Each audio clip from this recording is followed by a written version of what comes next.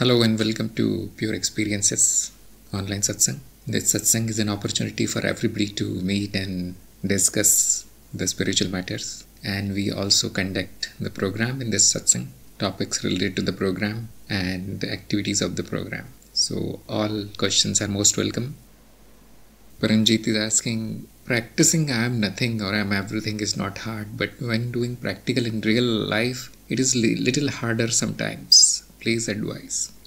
It will be a matter of practice only. Just like when you start riding the bicycle, it is not that easy. You will fall sometimes. You will take some time to learn it, and it will be very difficult in the crowded place and on turns and on uphill. But eventually you will learn it, and then the bicycle will ride itself. Same way when you learn to drive the car, it is very difficult.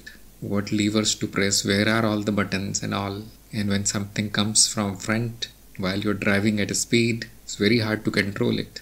But with enough practice, you become expert in that. So you have started this practice since only 1 or 2 months, 1 month probably. Wait till 5 or 6, yes, some weeks. So wait for 3 or 4 years at least.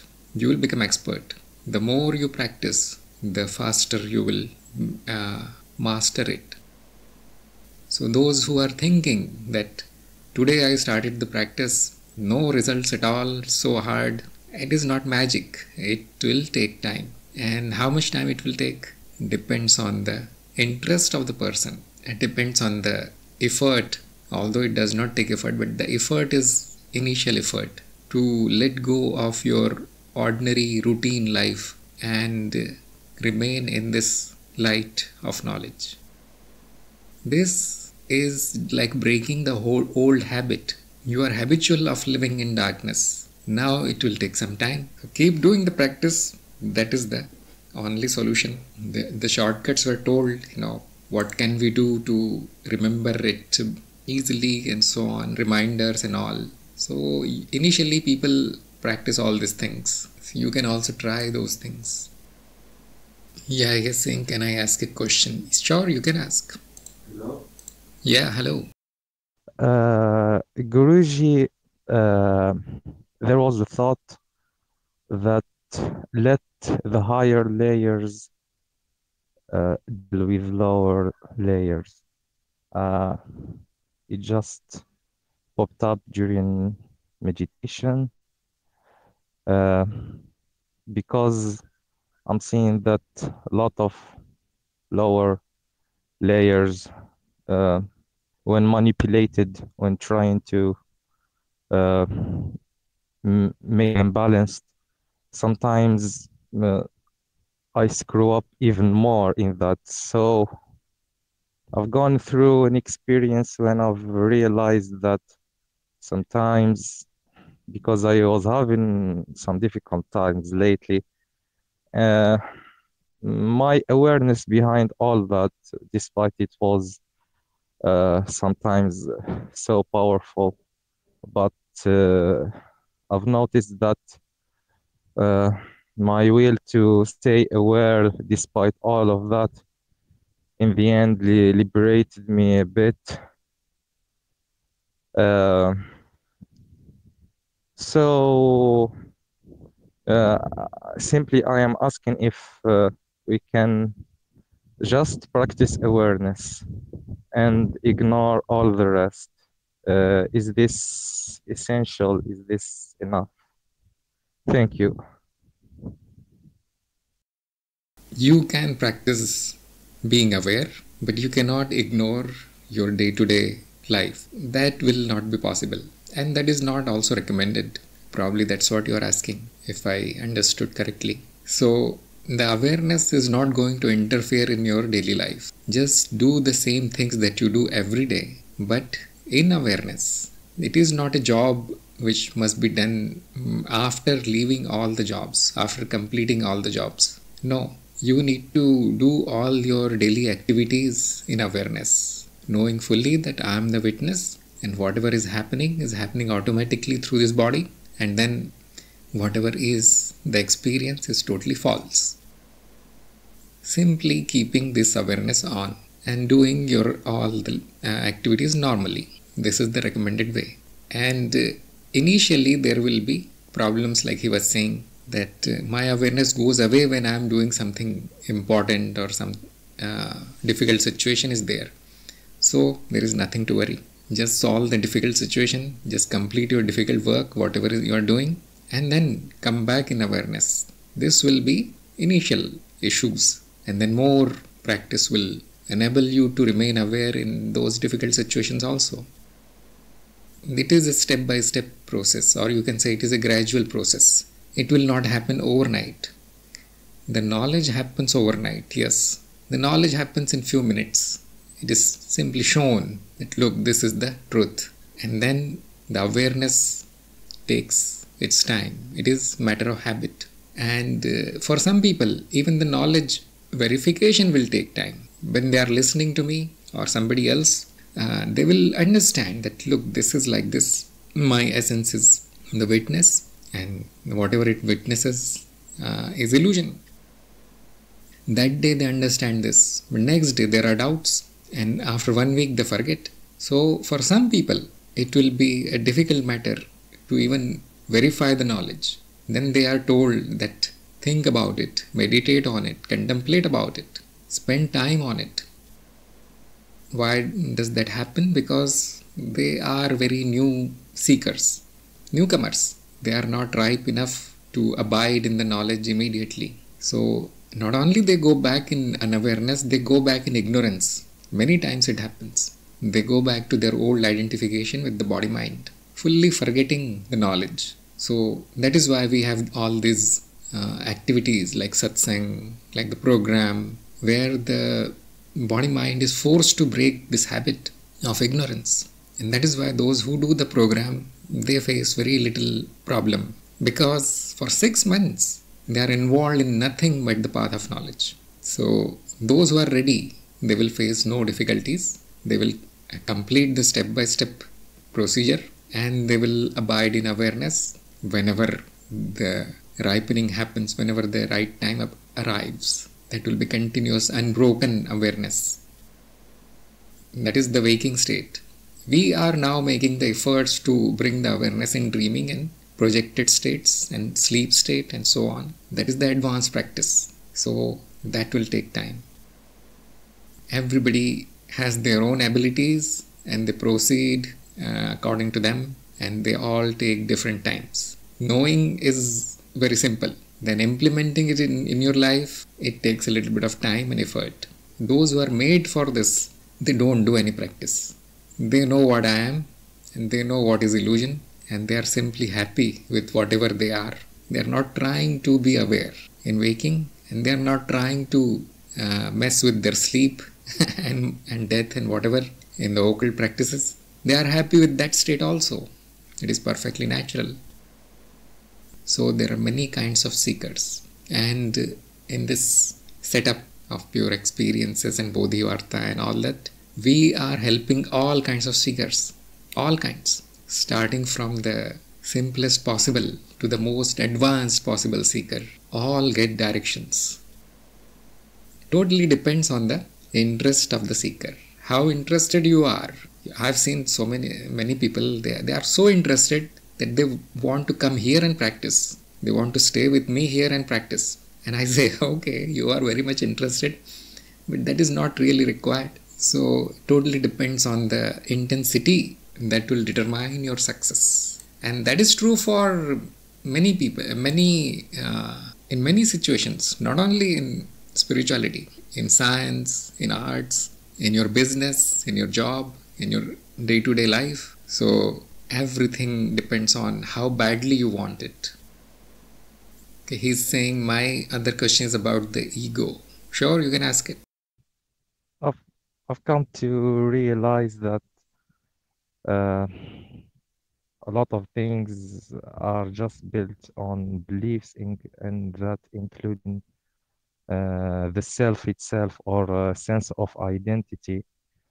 So when in extreme cases of awareness, it's like even the thought processes, even all the assumptions, all what's going on in the mind, is based on the assumption that you are liberated. There is no person, there is no person whatsoever, there is no identity whatsoever.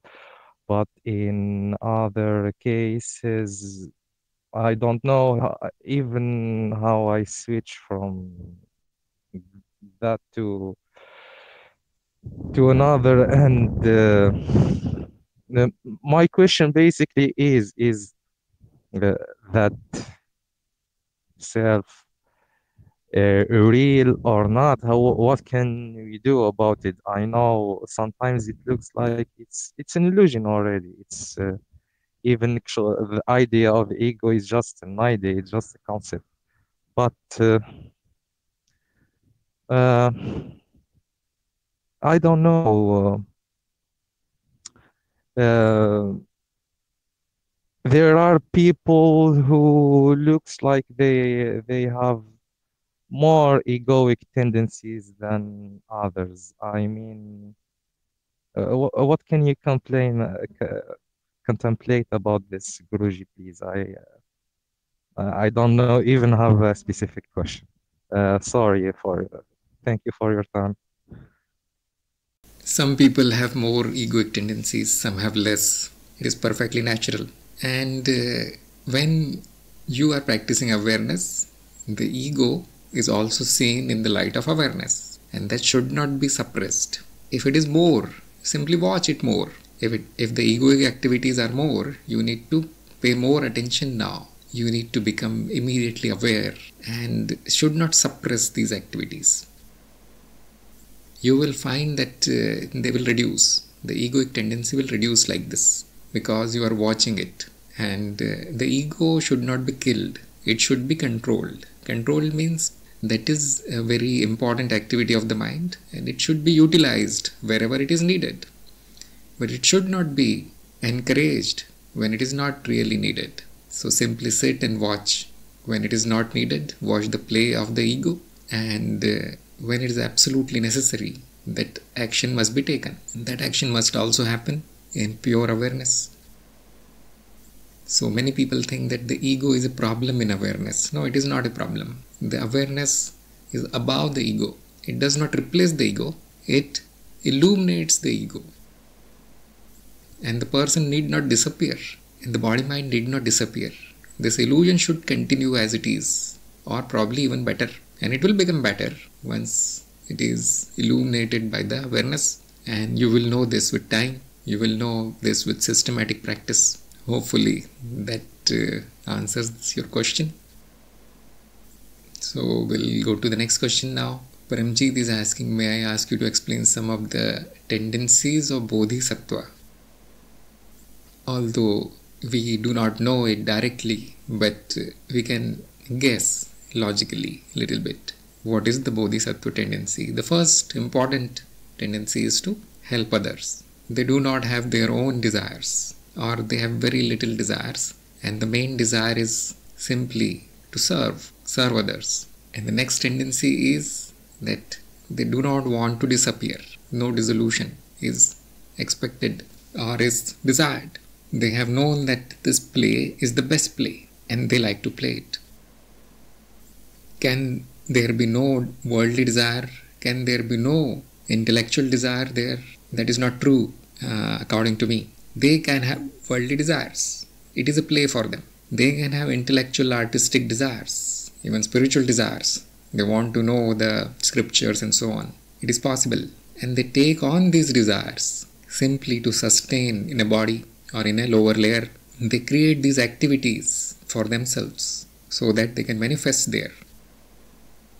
Remember, the layers of mind are simply activity of mind. There is no actual structure there besides the activity. The layers will be perceived as activity only. So they start these activities, and depending on where they want to serve, they take on the activities. Now, a good example is Amitabh or Alokiteshwar in Buddhism, because the Bodhisattvas, the concept comes from Buddhism. Or Manjushri. Look at Manjushri. Looks like a prince. And why are they so much involved in physicality when they are Bodhisattvas? So there are many wrong notions about bodhisattvas, that they are like totally like beggars on the street and monks, and they live in Himalayas and all. No, anybody who has exhausted their own tendencies and is now holding only one desire, to serve, they are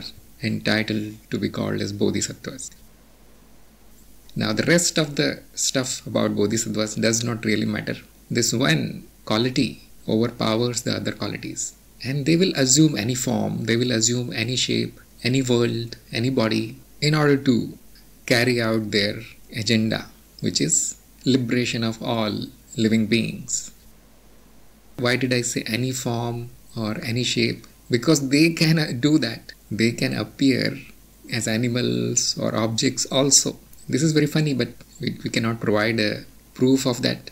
But in order to facilitate their play, it is play. To liberate all people, all organisms, all creatures, is simply play, because that will never be completed, you see. So they know these things, and they come up with very creative ideas and very funny ideas. They do not make it serious. That is one more quality. That when they play like this, they are never serious about it.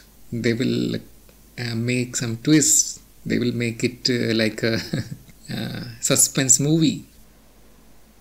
So many of the gurus are heading towards bodhisattvas, the rank of bodhisattva. So I know one who had a lot of qualities of bodhisattva, and he is the Osho, Rajneesh. Because I could study him more, I know what qualities he had. So that will be very, very shocking to many people who have very, you can say, pure image of bodhisattva. No, they have no limitations. You can identify them like these. There is one more person that I heard about recently who resembles like this, and that is the guru of Ishwarpurji. I forgot his name. Right now I can't recall, but he had all these tendencies. Yes, Huzur Baba Sawan Singh. So thank you to Vandita for reminding. So if you listen to and the stories told by Ishwarji, you will see how playful this character was. He lied so many times and he uplifted so many people, and he lived a normal life probably. He earned the money and so on. He was very practical about money and things. But he could appear in the battlefield and rescue the soldiers, his own disciples from the battle, and so on, you see. So for the bodhisattva, no work is a burden. If it is helping it as student, if it is helping their disciples, they do it. They will never say, I am such a big guru, why should I do this? They will also come and clean your house if you want them. They will arrange for your food. They will fulfill any of your desires if they can, in the limits of the illusion, because what puts limits on the bodhisattva? The Devi, illusion, the laws of that world, the limit. They will break the laws now and then when required, because they are so powerful. But normally they do not use any powers. So I can go on like this. Even one whole book can be written about this thing. Probably there are already books. So those who are interested, go and study. It's a very interesting topic.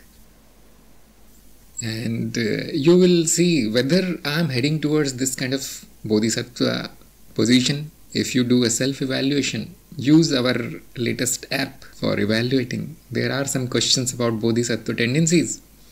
And I have seen that few people are already showing those tendencies. They have started the play. They are letting go of their human nature little bit, little by little. Sometimes it is very wild. Tendencies will be seen early in your seeking. Whether you want the whole knowledge for yourself, do not even want to talk to somebody else about the knowledge. Somebody is asking you help and you say, give me money, or I don't have time to help you. And now the chances of becoming the bodhisattvas are less. But if spirituality is your top priority in life, and the earning, eating, drinking, you are doing it in your spare time, and that means there is a lot of potential. So I can identify these tendencies and I guide these people to sharpen them, to cultivate these tendencies. It is not very difficult to find it. Vandita is asking, whenever there is a notification in the phone, one or the other digit is seen repeating 3 or 4 times on the screen. This is happening a lot. It's very good. They are signs from the universe. So why do they happen? That when you take an important decision in your life, usually there are signs.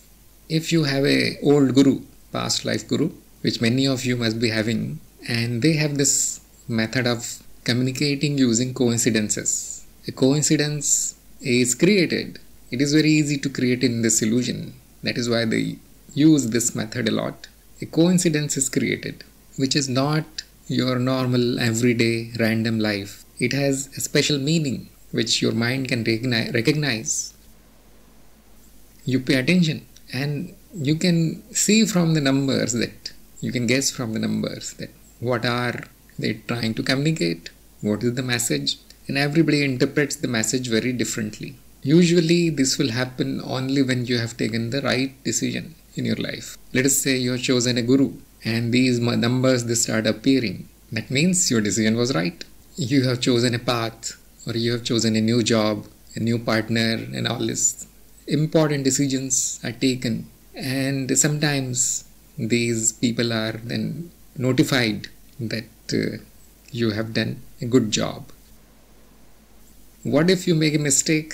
There are notifications for that also, but they are not so obvious. Usually they do not interfere. When you have already made the decision, then the guru will not interfere. The guru wants you to make the mistake and learn from it, unless it is a very, very bad kind of mistake. Graham is asking, can you talk about the role of love for the seeker and in the existence? The seeker should know that I am the existence, and then love becomes this knowledge of oneness. Very easy. Swapna is asking, how and why desires arise? Desires arise in the mind, which is a storehouse of impressions.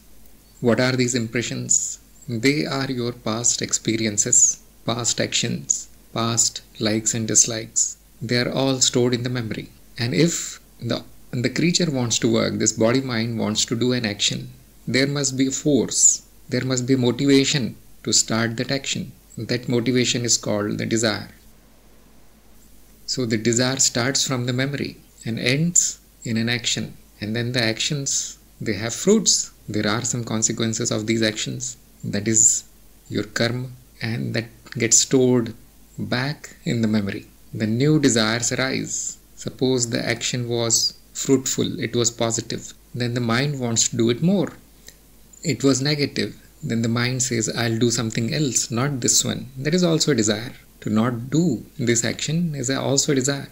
So, because this is a force, this is what is called life. Without this kind of activity, the creature will simply sit there, will not do anything, will not eat, will not drink, and obviously you can guess there won't be any life. So this activity of desiring enables life. It is the most important action to stay alive. You do not know how many desires are there. Try to stop breathing for a second and you will see that there is a big desire to breathe. Although that action is happening automatically, we do not pay any attention. Do not eat for a day and you will see there is a big desire to eat. As long as the life processes continue without any problem, we do not even see the desires. When do we start seeing the desires as problems? When they are not fulfilled. Now suppose you get a desire because of your past impressions, or you have seen somebody doing that action and the mind says, I'll also do it. These kind of desires which are not your own, they are very difficult to fulfill. And then these unfulfilled desires, they cause suffering. Suffering is simply a thought that I could not do this. The mind is punishing itself. The mind is saying the desire was generated, but it was not fulfilled. So it produces punishment. And when the desire is fulfilled, it produces a reward, which is what you call happiness. Ordinary person thinks that is happiness, but it is simply the reward produced by the body or the mind because the desire was fulfilled. And as soon as that reward is taken, it is experienced, more desires come. Now I want something more. Why is that? Why it never stops? Because the life never stops. The creatures who do not desire anything, they disappear. They die out. And the natural selection selects only the structures or the creatures or the mind that produce continuous desires, so that this life can be sustained continuously. So that is why we say the desire is the main force. It is the energy behind life. Now, you can choose your desires. Remember, some desires are coming from outside. You saw your neighbor driving a new car, and then a desire comes in you. I should also buy a new car. Remember, this is not your desire. It is not coming from your own experiences or your own actions. It is coming from somewhere else. It is a fake desire which is imposed on this mind. There is expectation of happiness there, but normally it's totally unnecessary. Your life is running very nicely without this new car. So you can choose, you can desire not to act on that. And how is it possible to have only the correct desires? It is possible when you are aware that this is simply mental activity of some kind. When will you become aware? When you have the knowledge of who you are. You are the one who is desireless. You are the one who is witnessing this play of desires, fulfillment, unfulfillment, happiness, reward, punishment, suffering. You are the one. Once you know this, you can separate the desire from yourself. You can either stop it or you can continue fulfilling it. Then it becomes like a play. How many desires I want to fulfill today? And like this. Now, the arising of desire is not a problem because it is simply entertainment. And you will slowly see that in the light of awareness, the desires, they burn away. Only those will remain that are absolutely necessary for the life. And in the end, they will also disappear. Which means this creature will disappear, it will die. And it will never be born, at least not as a human. Why? Because the desire is the cause of birth also. So awareness looks like a small practice, easy practice. But it is the most powerful practice in this universe. How will you become aware? Start by self-knowledge, self-realization. Know who you are. This is the beginning. Premjit is asking, sometimes when I pray to Guru field, start with Guru Brahma, and I say my Guru is Tarun Pradhanji. Please help, I feel connection at my crown chakra and feel very different kind of joy, peace and questions answered. Thanks for being there. You are most welcome. And those who pray sincerely, lovingly to the Guru field, they will be given this kind of signs. But you should not become habitual of these things. Should not become addicted to the Guru field. Live your life normally in complete awareness. Those who are expecting that, why don't I get all these sensations and strange experiences like numbers and all? There is nothing wrong. You need not get them. Everybody has different requirements, so they are given different experiences. You got the knowledge probably. That was your requirement, isn't it? So all the coincidences were arranged for you to come here and get the knowledge. And that is the bigger miracle than feeling something tingling on the crown chakra or this chakra or that chakra. That is boring compared to what has happened to your life. So if you get these kind of sensations, simply enjoy and forget about them. They are not the big thing. You see the numbers, simply say thank you and then continue with your life. Do something better, which is fulfilling your pre-allocation, service, so on. So do not make these sensations and whatever your smells and tastes you are getting as your goal. They nothing to do with spirituality. Okay, so we'll end today's satsang here. Hopefully everybody got their questions answered. And thank you everybody for attending today's satsang. I'll see you next time.